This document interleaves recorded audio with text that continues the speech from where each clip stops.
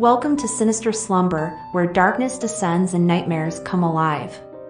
Today, we're going to be discussing one of the most bizarre and unexplained houses in America, the Winchester Mystery House. The Winchester Mystery House is a mansion in San Jose, California that was built by the widow of gun manufacturer William Wirt Winchester. The construction of the house began in 1884 and continued for 38 years, with Mrs. Winchester constantly adding onto the house and making changes to the architecture. Sarah Winchester purchased a modest 8-room farmhouse and set out on what would become a never-ending renovation project. Over the course of 36 years, and with an astounding expenditure of $5.5 million in the currency of the time, she transformed the house into what we now know as the Winchester Mansion. When Sarah Winchester passed away in 1922, her colossal mansion stood as a testament to her unconventional vision.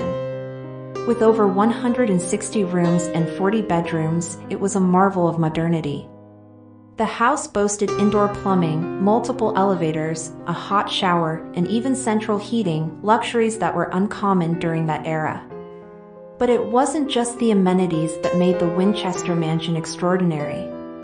Behind the mansion's doors lay a maze of peculiarities. Out of the 2,000 doors within the house, not all of them led to expected destinations. Some would deceive you, leading to sudden drops or dead ends. Staircases would ascend to ceilings, and priceless Tiffany stained glass windows were positioned where no natural light could touch them. The mansion was a labyrinth filled with secret passages that could rival the magical world of Narnia. There's even a cabinet that extends through a mind-boggling 30 rooms when opened. So why did Sarah Winchester demand constant changes to her already massive house? Well, that's where the stories come in. The prevailing legend surrounding the Winchester Mansion suggests that Mrs. Winchester believed she was haunted by the spirits of those killed by the Winchester rifle, a weapon her late husband's company had invented. According to the tale, a psychic advised her to move west, purchase a house, and continue building endlessly to elude the vengeful spirits. Some variations of the theory proposed that Sarah Winchester thought she would die as soon as the construction concluded, while others suggest she designed the house as a bewildering maze to confuse and deter her paranormal tormentors. To avoid these apparitions, Sarah Winchester supposedly slept in a different bedroom each night and navigated labyrinthine paths throughout her own home. It was an extraordinary way to live, shaped by a belief in the supernatural and a desire to outwit the forces she thought were haunting her. In 1906, disaster struck the Bay Area in the form of a massive earthquake.